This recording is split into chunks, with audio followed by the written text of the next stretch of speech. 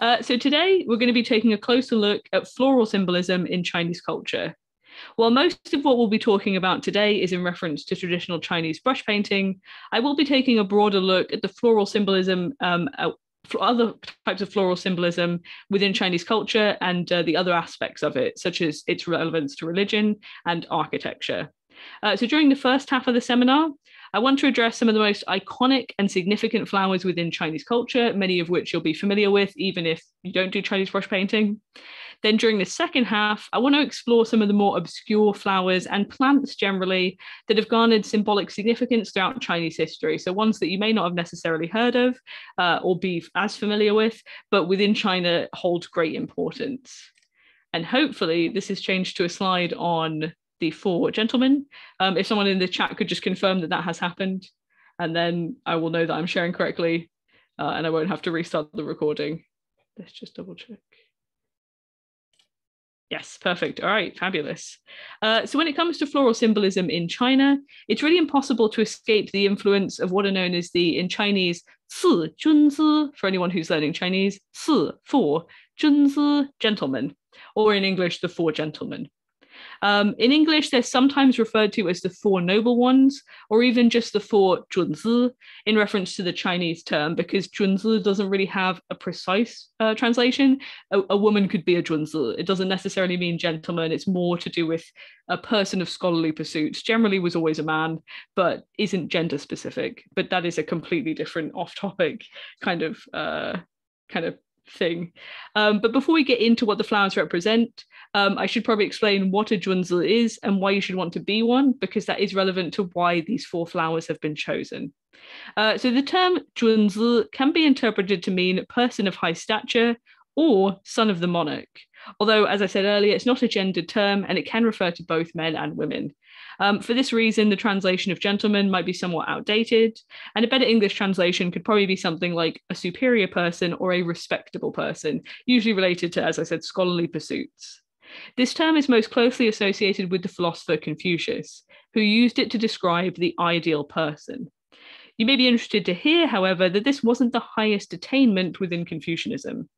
So according to Confucius himself, the ideal personality or state of being is called sheng, and referred to the person basically becoming a saint or a sage, which is the level Confucius himself, of course, attained in his life. Not sort of, he didn't give that name to himself, but it was given to him by his disciples. Confucius acknowledged that sagehood was incredibly difficult for the average person to achieve.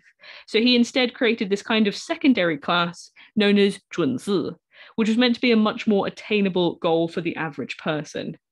The junzi would be a person who based their life on li, which is one of the Confucian principles, known as proper right, and acted according to another Confucian principle, ren, which means humaneness. So these are two of the 5 constants of Confucianism. While the junzi was expected to uphold all of the 5 constants, these two are particularly significant. So li refers to someone following proper etiquette and a ritualistic set of behaviors in order to maintain harmony with the environment, while ren would be a person who embodies humanity and therefore possesses all of the highest human qualities. To this day, a lot of chengyu, or Chinese proverbs, contain the word junzi, which may be, if you're learning Chinese, how you've come across it. So, for example, one such proverb is 君子之交接如水, or a gentleman's connections are like water, which refers to the fact that a gentleman's friendships are as light as water, with no sycophantic behavior or attempt to manipulate or use each other for personal gain. So what does all this have to do with flowers and plants, this kind of tangent I've gone on? Well, it's because each of these plants is meant to in some way embody what it means to be the perfect 准子, or gentleman. The 4 gentlemen, as shown here, are the plum blossom, or in Chinese, 梅花, the orchid, or 兰花, bamboo, which is just known as 竹, and the chrysanthemum, or 菊花. That was pronounced wrong, 菊花, flat tone.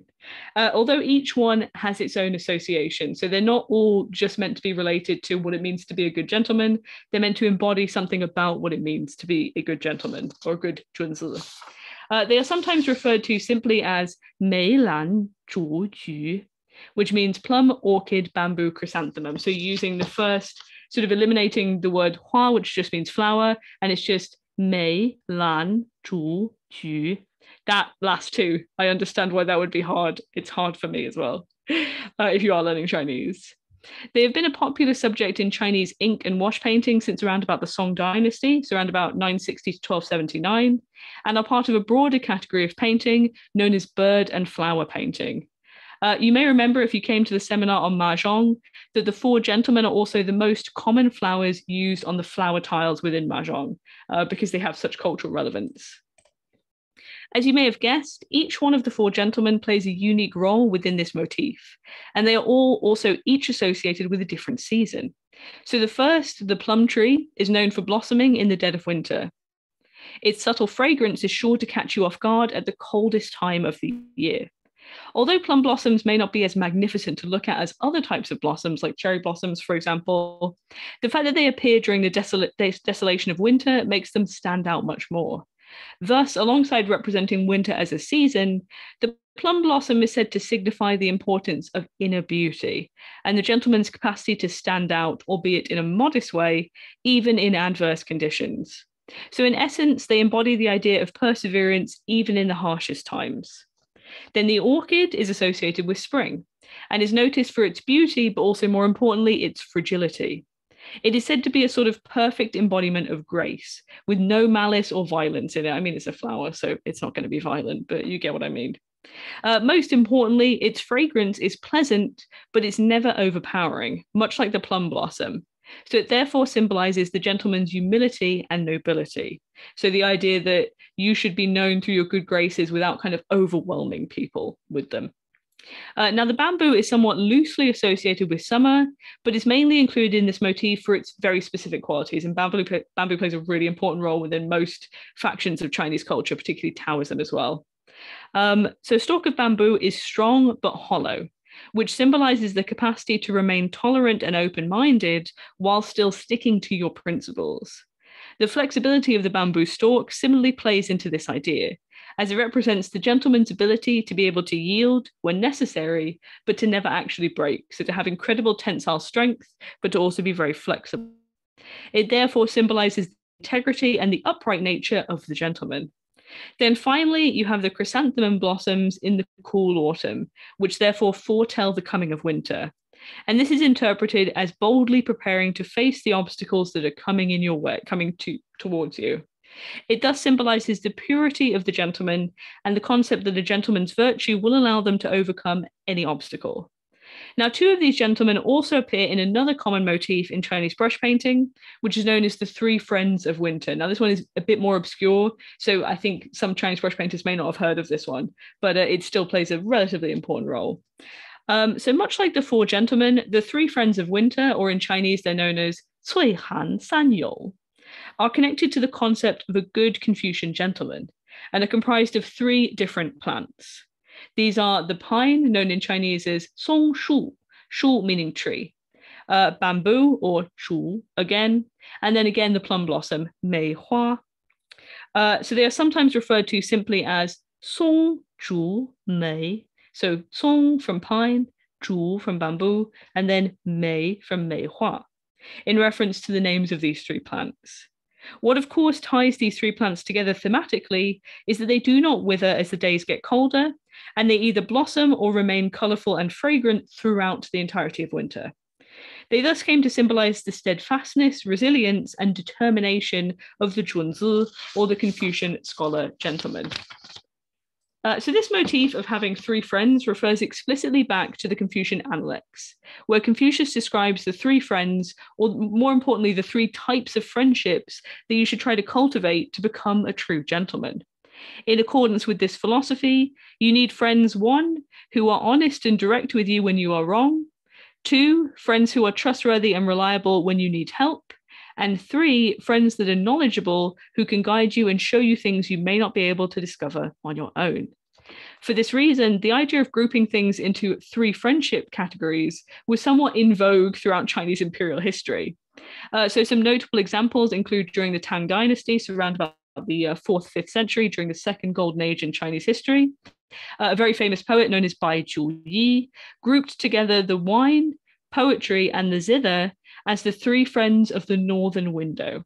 And another example, the Song Dynasty poet Su Shi or Su Dongpo, another very important sort of Confucian scholar, had the three friends of graciousness, which were the plum blossom, the bamboo, and the scholar rock, because why not include a rock in a list of plants? You may be surprised to hear that the first mention of the three friends of winter may actually predate that of the four gentlemen. The first person to draw a connection between these three plants was actually the Tang Dynasty poet Zhu Qinyu, who referred to them as the three friends of the cold season in a 9th century poem. By the late Song Dynasty, the celebrated artist Zhao Mengjian had made this motif popular in brush painting. The actual term three friends of winter, however, doesn't officially appear until the 13th century, when it was coined by the scholar Ling Jingxi in the record of the Five Cloud Plum College, what a beautiful name, or as it's known in Chinese, Wu Yuanmei Shiji, from the Clear Mountain collection, known as the Ji Shanji in Chinese. In this text, Lin writes, and I'll read out in Chinese first, 及其柱类土为山，种美百本，羽超松，修黄未翠罕有. Which means, for his residence, earth was piled to form a hill and 100 plum trees, which along with lofty pines and tall bamboo, comprised the three friends of winter and were planted. So as you can see, so basically the idea is that when a gentleman builds his home, he's built it from 100 plum trees, then lofty pines as well, and bamboo together, which comprise these three friends of winter. So as you can see, flowers were used throughout Chinese culture to represent virtuous qualities, which were often linked to the way the flower blossomed, what it smelled like, and how it appeared generally. While these flowers all played an important role in Chinese brush painting, and they did have a wider symbolic significance within Chinese culture generally, they do not necessarily represent the most important flowers culturally within China. In fact, the unofficial national flower of China isn't even included among them. I wonder if anyone can guess what it is. It's the peony.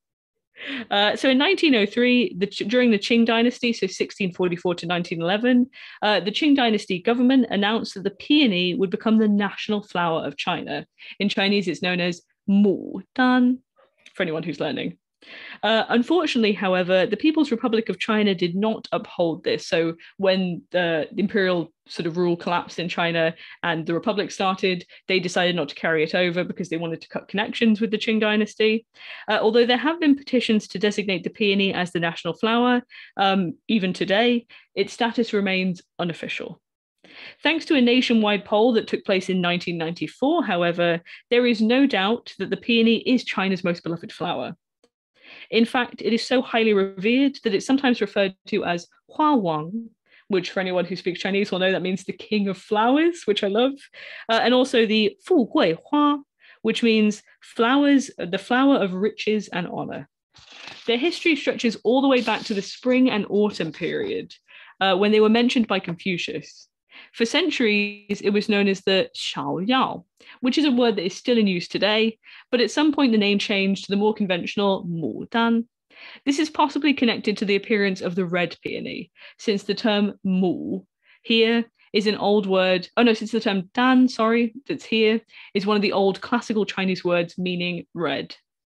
One of the main symbolic attributes of the peony is that it is double flowered, which is interpreted as a wish not just for riches, but for repeated riches, so riches upon riches.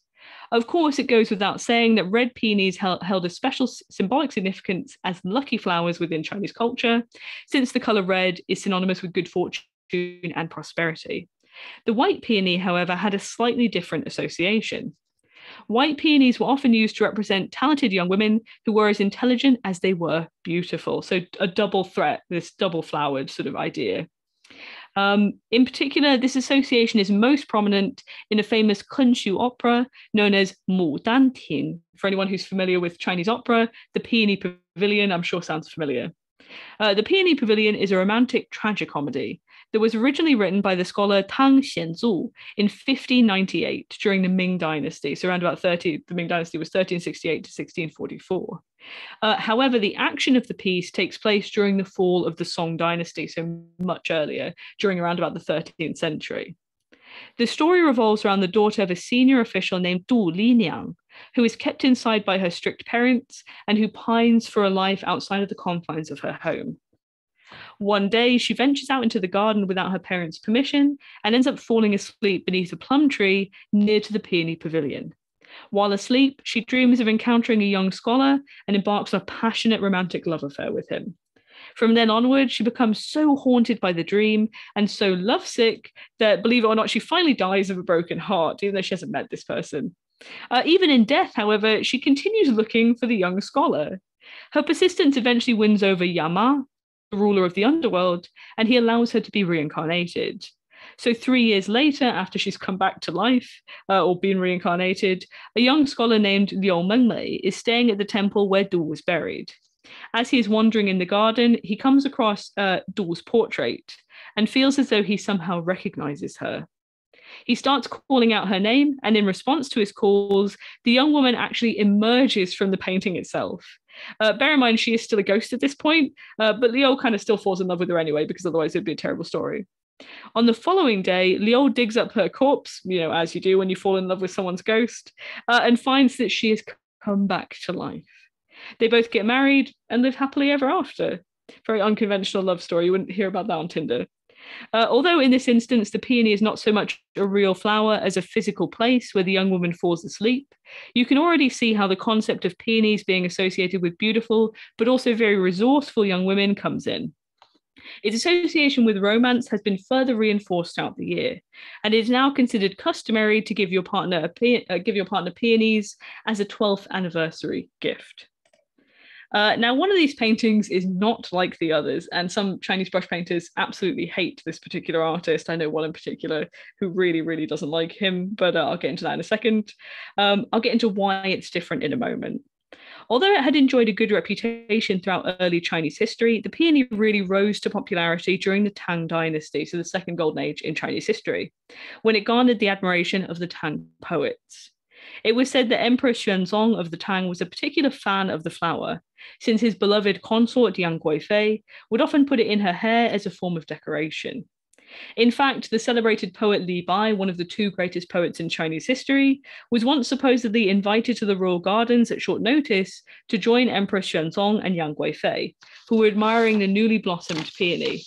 It was there that he supposedly penned the poem Qin Ping Diao, or Pure and Peaceful Tune, where he compared Yang Guifei's beauty to that of the flowers that she was gazing at. In the same dynasty, however, legend has it that Emperor Wu Zetian, my favorite Chinese historical figure, and the only female emperor in Chinese history, ordered all of the flowers to bloom out of season. So she tried to, I love her and I think she's great, but she did try and command flowers to bloom when she wanted them to, out of season. And then, believe it or not, when the peonies disobeyed her, she had all of the peonies in the royal garden dug up and burned. So this is most likely not true and was probably used as a tactic by historians to besmirch her reputation, since the peony was so beloved and such a staple part of Chinese culture by this point that it was actually a pretty sort of poignant jab to make it a politician. Peonies kept in the garden were meant to foretell the future prosperity of the family, and if your peonies did not blossom in a given year, it spelled potential disaster. So thanks to the admiration of these Tang Dynasty poets and artists, the peony's popularity endured throughout the centuries, as evidenced by the three paintings that we have here. So on the left, we have a painting by the Qing Dynasty artist Yun Shouping. In the middle, you have a painting by the Ming Dynasty artist Xu Wei.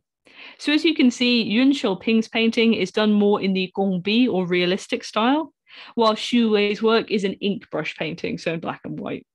The painting on the right, however, is particularly special and distinct from both of them, and I'll tell you why now, finally.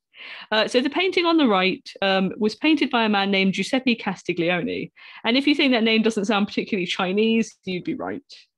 Giuseppe Castiglione was an Italian Jesuit missionary who worked in the imperial court under the Qianlong Emperor of the Qing Dynasty, so the last dynasty in Chinese history, a time when a lot of Jesuit missionaries moved to China and became part of the imperial court. They learned to speak Chinese, they learned how to paint, they sort of involved themselves in Chinese gentlemanly culture in order to ingratiate themselves with the ruling classes.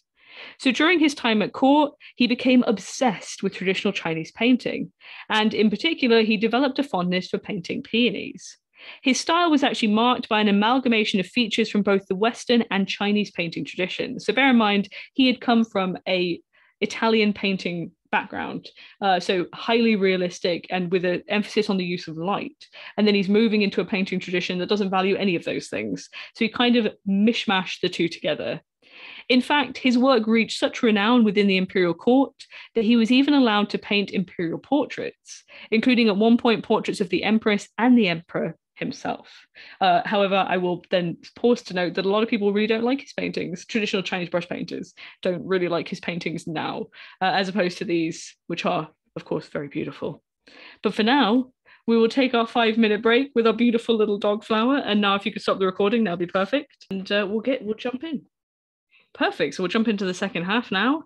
But before we get into talking about some of the more obscure plants, I feel I would be remiss if I didn't say something about the lotus, which is known in Chinese as lian hua. Alongside the peony and the plum blossom, the lotus probably enjoys the third highest status among flowers in China. Although the main difference is that their role is more relevant to Buddhism rather than to brush painting or traditional Chinese culture. That's not to say that you don't find lotus flowers in Chinese paintings, as you can see here in this painting by a contemporary artist named Yu Jigao. But they're not as common as the flowers I've already spoken about, and their significance to Buddhism is arguably far greater. Bear in mind, however, that I'm talking specifically about the Indian lotus here and not the American or the yellow lotus. Within Chinese, the lotus has two different names, but both of them carry a deep degree of symbolic significance. So the most common name, which I've listed at the top here, lian hua, with the first character lian being a homophone for a number of other words. It shares the same pronunciation with lian, I don't know why I'm going to keep saying lian over and over again, which means incorruptible or modest, and then also with lian, which means to join or continuous, and also with lian, again, which means to unite or to join. Similarly, the name he hua is a homophone of the word he, which can mean harmony or union. For this reason, two lotus flowers shown together can symbolize a wish for marital bliss. And you see here in particular, so you've got the two lotus flowers, but you've also got these two mandarin ducks, which again was another sort of symbolically associated with marital union and marital harmony. The significance of the lotus in Chinese culture comes directly from Buddhism, which means it didn't really rise to prominence in the country until around about the 1st century AD onward, when Buddhism started to gain traction in the country when it came in via the Silk Road. In terms of Buddhism, it is ranked as one of the 8 precious things, and this is connected to the way in which it grows. In a piece of Buddhist scripture known as the, I'm going to butcher this pronunciation, Anguttara Nikaya, I'm sorry for anyone who understood what that's supposed to be and realized how terrible that was. But within this scripture, the Buddha compares himself to a lotus and explains this comparison by saying that the lotus flower grows out of muddy water, but it grows out unstained. So too did he ascend above the physical world and freed himself of defilement. Within Buddhist symbolism, the lotus thus came to be associated with the concept of purity and liberation from physical desire. So it's not just purity, but purity within adverse conditions, so to speak. So this is reflected in the words of the Song Dynasty scholar Zhou Dunyi, who said, 与之爱恋之处，与你而不染, which means I love the lotus because while growing from mud, it is unstained. So this photo is what's known as the Tiantan Buddha statue in Hong Kong, which has been aptly named, as you can see here, the Big Buddha. The statue is of the seated or sitting Buddha, who is commonly depicted sitting at the center of a lotus flower. So you can just see the petals coming in around here. In case you're curious, the Tiantan Buddha is the largest bronze statue of the Buddha in the world, towering in at 34 meters or 112 feet in height and weighing more than 250 metric tons, or around about 280 short tons. To put that into perspective, it is taller than Big Ben in the UK and weighs nearly twice as much as a blue whale. So the associations between the lotus and Buddha have only become stronger over time. According to legend, when Gautama Buddha took his first steps, lotus flowers sprouted up wherever his feet landed. Within Tibetan Buddhism, there is a famous Buddhist master named Padmasambhava. God, I always get this wrong. Padmasambhava, who is considered by many to be the second Buddha, and whose name literally translates to mean born from the lotus or lotus born. In fact, even the famous Buddhist mantra Om Mani Padme literally translates to mean may I become like the jewel of the lotus, with Mani Padme meaning the jewel within the lotus. What are known as lotus thrones or lotus seats, such as the one that you can see here that the Buddha is sat on, are the most common pedestal for important figures within Buddhist art.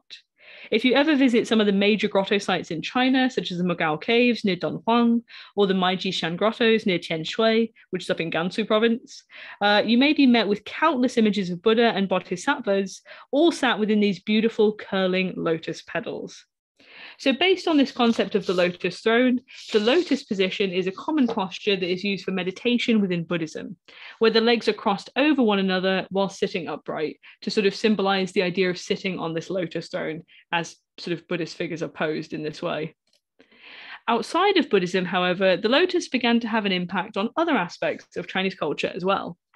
For example, the mythological figure He Xianggu, who you can see here, and who ranks as one of the 8 immortals according to Taoism, is often depicted holding a lotus flower, which is believed to have both mental and physical healing properties. So each of the 8 immortals has a special item that they carry with them that is considered to be, that has magical powers. And He Xianggu, she has this sort of horsetail whip, but she also has she carries the lotus flower with her as well. Similarly, the He He Xian, or twin immortals of harmony and union, are 2 other Taoist deities who are often shown with one of them holding a lotus flower. Within Chinese art, it has garnered numerous associations and is involved in several different motifs. So a lotus with a goldfish signifies a wish for abundant wealth. Lotuses and ducks together express a desire for happiness, and lotuses with herons symbolize a desire for progression. Within literature, it also became connected with the idea of a woman who has a pure and noble disposition. So the greatest example of this is the Qing Dynasty classic and one of the 4 great classical novels of China, The Dream of the Red Chamber, when the honest and upright maid Qing Wen is transformed into a lotus fairy after her death. From a darker perspective, bound feet were historically known as lotus feet, which was a term intended to praise their beauty. As an interesting side note, within the Chinese lunar calendar, the 6th lunar month is sometimes referred to as the He Yue, or the lotus month. Now to sort of finish up for today, I want to round out our discussion by talking about some more obscure flowers and plants that bear some symbolic significance within Chinese culture. So for a lot of these, there isn't really that much information about them. So it will be more of a case of quantity rather than quality, I'm afraid. But I still think they're quite interesting. And one of them you're probably quite surprised by, which is the cabbage, because Chinese cabbage is actually really important in Chinese culture. So I bet you weren't expecting me to start talking about a cabbage in this seminar, but I am. And I love Chinese cabbage as well. And it's delicious and very versatile. Go to your local Chinese supermarket and buy some. They're great. In Chinese, it's known as bai cai, which means sort of the white vegetable or the white cabbage. So this image specifically is known as the jadeite cabbage, or sometimes the jadeite cabbage with insects, and it's a piece of jadeite that has, as you can see, been carved into the shape of a Chinese cabbage. The reason why it's sometimes known as the jadeite cabbage with insects is because there is actually a locust and a katydid that are camouflaged within the leaves. But thus far, I have spent ages looking for them and I cannot find them, certainly not in this photo. So maybe one of you will have better luck. Oh, you know what? As I'm saying this, I think it's there. Tell me if I'm wrong. God, what are the chances that I've done this seminar so many times before and this is the one time when I find the bug in the cabbage? I've been looking that hard, I guess.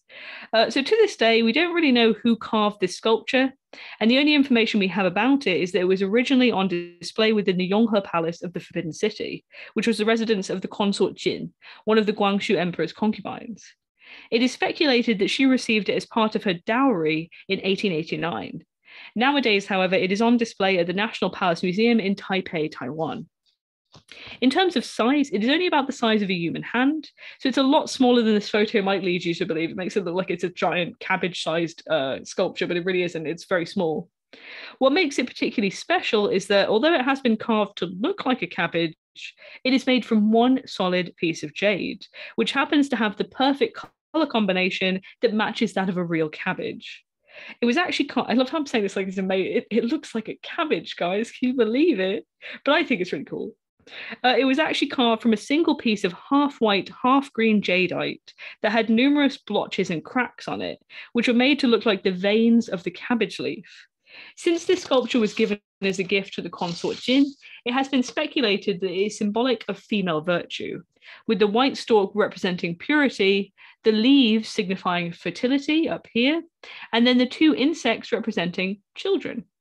Research has debunked at least part of this theory, however, as the katydid, or the Chinese bush cricket in Chinese culture, was associated with entertaining guests at palace banquets and would thus never have functioned as a symbol of fertility. It didn't make sense. The tradition of carving jadeite and nephrite into the shapes of food was very commonplace in China, particularly during the Qing dynasty, so the last dynasty in Chinese history, with Chinese cabbages being often a popular subject because their color scheme matched common varieties of jadeite and nephrite. The cabbage in general within Chinese culture carries the connection of being lucky, since the second part of its name is a part homophone for the word cai. So cai, going down, is fourth tone, cai is second tone, and it means wealth or money. Since the core of the cabbage is white and it's therefore associated with purity, it is also sometimes used to represent the innate purity of human nature, so very deep for a simple cabbage. So now you may recognize this particular vegetable from our class if you came to the seminar on musical instruments, with your instrument being pictured here known as the hulu si. The bottle gourd, or the hulu, has held an undoubtedly important place within Chinese culture for centuries. Some of you may also know it by its English name of the calabash. Generally speaking, it served as an ancient symbol for health throughout Chinese history and was believed to have almost mythical healing properties. This was undoubtedly connected to the fact that doctors would historically carry medicine inside of dried and hollowed out watertight containers that were made from these bottle gourds. So that's why they were so closely associated with health. In terms of traditional Chinese medicine, it is believed that the hulu can absorb negative earth-based qi, which would otherwise cause the person to develop a variety of different ailments. This association has been further solidified in the form of the Taoist immortal Li Tieguai. So as I mentioned earlier, one of the 8 immortals of Taoism, He Xianggu, she carried the lotus flower. So Li Tieguai is another one of the 8 immortals, but he is associated with healing, and he therefore carries a gourd either slung over his shoulder or held in his hand. So that's one of his magical items. This gourd supposedly held magical medicine within it that could cure any illness, and it never ran dry. So Li Tieguai would travel throughout the country dispensing it to the sick and needy. Sounds pretty awesome. Some mythical accounts even state that in the evening, Li Tieguai would disappear into the gourd and it would function as his bedroom as well, which I think is really cute. Kind of like a Pokemon in a Pokeball, that's how I imagine it, for anyone who knows what that is. This became a common trope within Taoist legend, much like the genie, where Taoist masters would hide themselves within gourds and then just appear whenever they were needed. Now, another common trope featured the image of the Taoist adept wandering the country, carrying a gourd filled with magical potions. So gourds very closely associated with Taoism more than Buddhism. You may remember one of the stories we read if you ever came to the Halloween special that we did we've done it 2 years in a row now, in which a Taoist priest captures a demon by sucking them up into a magical gourd. So they have these sort of magical properties of healing with these potions inside them, and also this sort of infinite capacity to hold things. So you can get sucked up inside them. Much like other flowers and plants we've spoken about today, there is also a linguistic symbolism that is associated with the gourd. So the first half of its name, hu, sounds like another word, hu, which means to protect, and also hu, which means blessing. Over time, it became popular to grow gourds within special earthen molds, which is how we ended up with the double gourd that you see here, where it's got kind of pinched in at the middle. So it looks like almost like 2 gourds attached to each other with this little pinch bit. This was initially designed so that gourds could be used to hold crickets, which are popular pets in China. These decorative gourds are often painted, as you can see here on this instrument, with flowers and leaf motifs that match the shape of the gourd. In terms of Chinese brush painting, the most common motif associated with the gourd is of large gourds and small gourds shown together, along with creepers, which together represent a wish for many descendants, as the gourd contains many seeds. So this motif is known in Chinese as the Guadian Mian Mian. To give you an idea, here's a painting. There we go. I did have the painting ready. Here's a painting showcasing this motif by a Qing Dynasty painter named Jiang Ren.